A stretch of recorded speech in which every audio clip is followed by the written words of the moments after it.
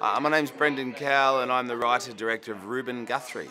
My name is Ruben Guthrie, and is it compulsory to wear Kmart tracksuits, or is it just coincidence? Ruben! Yes, Mum. It's Mum. Ruben Guthrie is a black comedy about binge drinking. It's about an ultra successful, good-looking, 30-something male called Ruben who works in advertising, and he's kind of, at the top of his game. He's got a Czech supermodel girlfriend. He lives on the water, but he pushes it to the limit. And then one day, after winning another award in Cannes, he jumps off the roof at a party at his own house into the pool, but he kind of misses the pool, nearly dies. And then his fiancée kind of says to him, she's had enough, and she says, if you take a year off, I might have you back. So then he realises he's kind of, lurching ominously towards a brick wall in his life, and then tries to take a year off. But the thing is, Australia has a very rigorous drinking culture, and when you say I'm not drinking, it's a crime worse than murder. People just don't let you. So he finds, just trying to do this simple thing of getting this substance out of his life changes his whole entire life. His dad won't see him without a drink in his hand.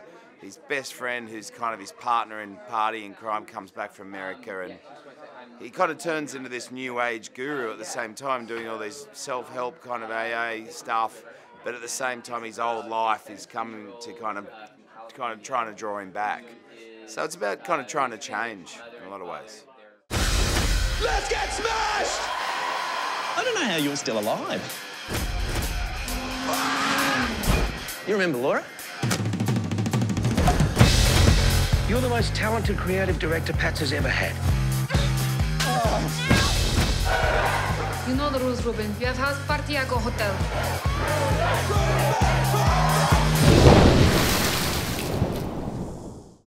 Well, it's very much, it's not autobiographical, but I had a year off myself after some incidents and trying to save a relationship, trying to work out what my relationship with it was, and a lot of funny and terrifying kind of realisations came out of that year. I kept a kind of diary. I wrote down, all the insane things people said to me, and was just kind of alarmed at how big a deal it actually was to other people. Once I got used to it, it was fine. But to other people, like, you can't do that. Just have one drink. What are you doing? Who are you? It was an insult. I would have been better off sleeping with their wife, and they would have gone, look, we all make mistakes. But this was, like, horrendous. So I thought, what does this say about Australia? And in a lot of ways, we have a tall poppy syndrome in Australia where anyone who kind of pops their head out or pretends to be better than someone else, we quickly kind of, tear them down, which I think happens very much in the British culture as well. But I kind of wanted to make a film about, hey, if people do want to change, why can't we get behind them and go, good on you, try to be different, do something else?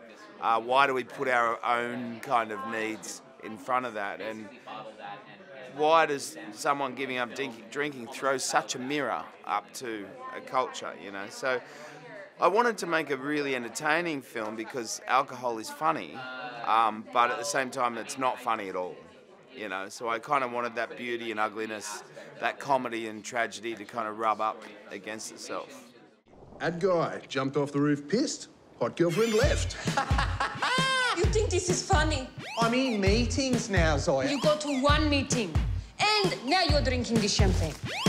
I'm celebrating my first meeting. Patrick's he wasn't by any means my first or second kind of idea for who should play the role. But he was just the film fell over a few times, and then when it seemed to be getting back up on its feet, he was just kind of on fire at that time, and he's so funny and he's so charming, and he also hosts film nights and things like that in Australia, and when I watched him kind of host an awards night, it was that more than his acting, and I thought he could walk into Coca-Cola after 2 hours sleep in front of 100 people and sell them an ad, and I thought, I kind of want that guy who'll bring a really comic, charming performance, and then I'll get into him as the director and bring out the drama, to which he kind of blew me away every day, how much depth he had.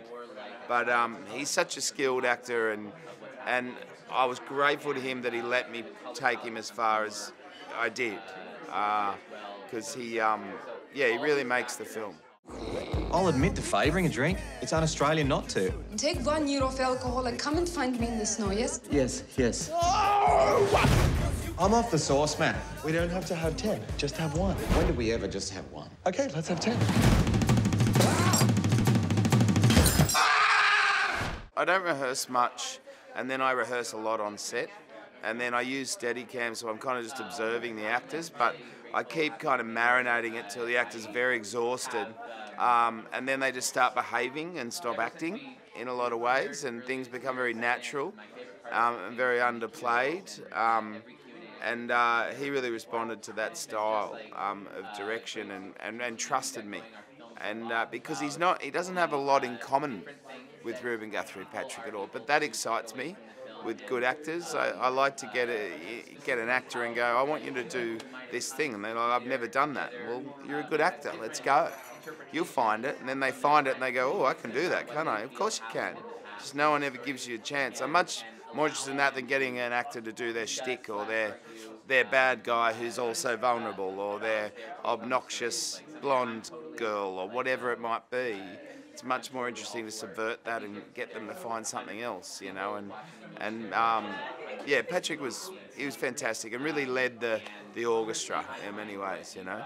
This is not a moment in my life where I feel proud. I'm just taking it one day at a time, Mum. I don't think that's particularly ambitious, do you? 1 day at a time? Let's get pissed and catch up. Dad, what are you doing? Trying to bond my bloody son. You lost your edge, boy! I'm in such good shape. Your father and I have decided enough of these meetings. We want our son back. We opened Sydney Film Festival, and in front of 2,500 people, the film just went off. But, you know, I've never made art that gets 3 out of 5 stars. I always make it that gets 5 or 1. And I think those responses, they're equally as impassioned responses. And I think this really touches a nerve in Australia. And the fact that it's a comedy with a big smiley face on it really pissed people off. And so I think every response that I got was fantastic because the conversations really started. People also had a really fun 90 minutes because it's so funny. But then on the drive home they go, God, that's us, or that's my brother, or that's my boss, or that's, you know.